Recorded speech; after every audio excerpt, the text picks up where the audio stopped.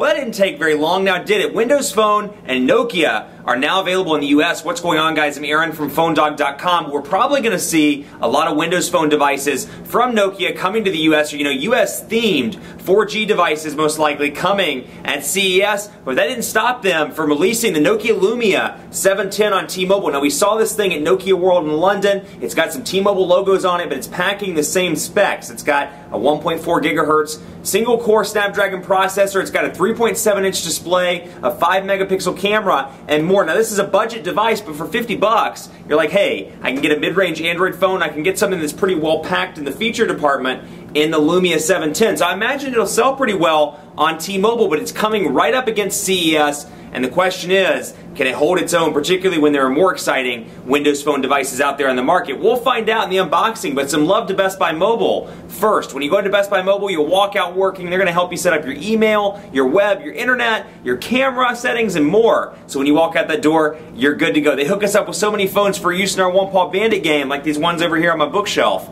that we're getting ready to give out. So thanks to Best Buy Mobile. Let's take a look at this, the unboxing. Nokia Lumia 710. Is this a device to get? We'll find out starting right now.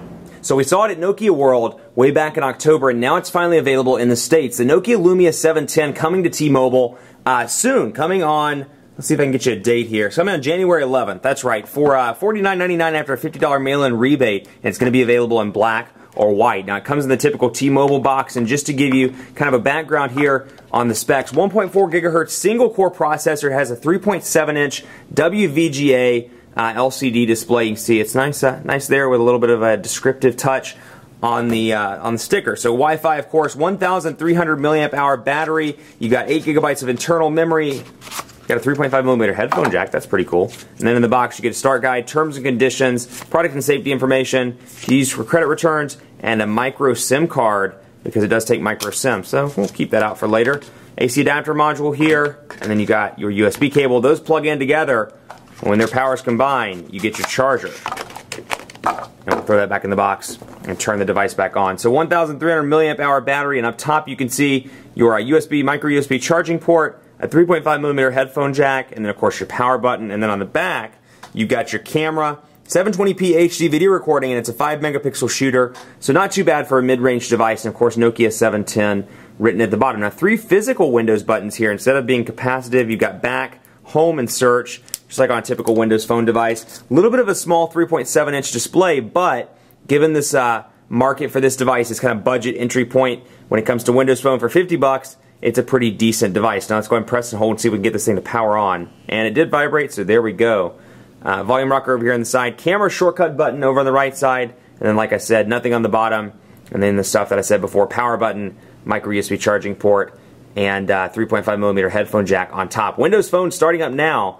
And let's see if they were kind enough to put in a SIM card so we can use this. Yes, they were. T-Mobile 4G capabilities on this device, so you can access T-Mobile's HSPA Plus network on this bad boy, and of course it comes with Mango out of the box. Now also applications, you get ESPN, you get Nokia Drive. You don't get Nokia Maps, and you don't get Nokia Music just yet. You do get Slacker Radio, Telenav, T-Mobile TV, Nokia's WeCare application, so you do get at least the benefits of Nokia Drive for turn-by-turn directions. Now let's take a look at messaging here, because this is interesting. A 3.7-inch display is a little bit on the small side in comparison to today's, 4.7 inches like on the HTC Titan, and 4.3 inches on the Droid Razr, and more. So we're going to say the Quick Brown Fox is happy. Oh, you can see I'm clearly not used to a 3.7-inch display. The Clear Brown Fox is happy to be alive.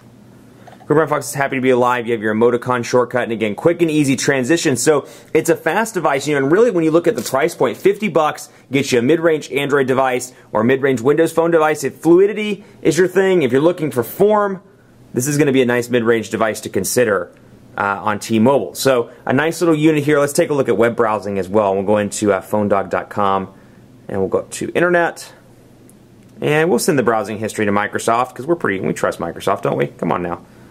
PhoneDog.com loading up right now. No front-facing camera on this device or the Nokia Lumia 800, but the rumor is that we'll see some new LTE-enabled handsets at CES. So we'll take a look at that when we get there and see what we can do. So pinch to zoom, very responsive like any Windows Phone device.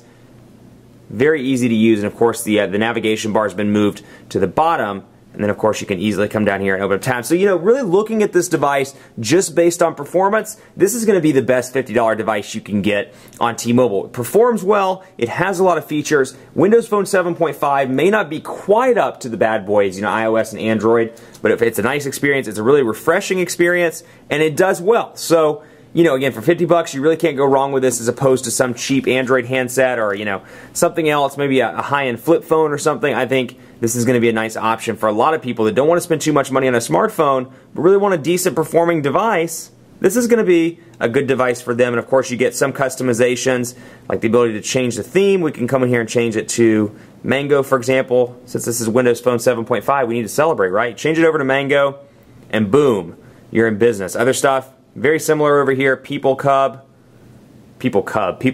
sorry, and T-Mobile over here with your voicemail down at the bottom, your dial pad, contacts, and search all down there at the bottom. And you can really see how well this display looks. It is a WVGA display, but it does have Nokia's ClearBlack technology, which is nice. Blacks are really black, just a beautiful looking display. Text is very crisp and easy to read. And again, you know, I keep saying it, but for a $50 device, it really might be the best bang for the buck.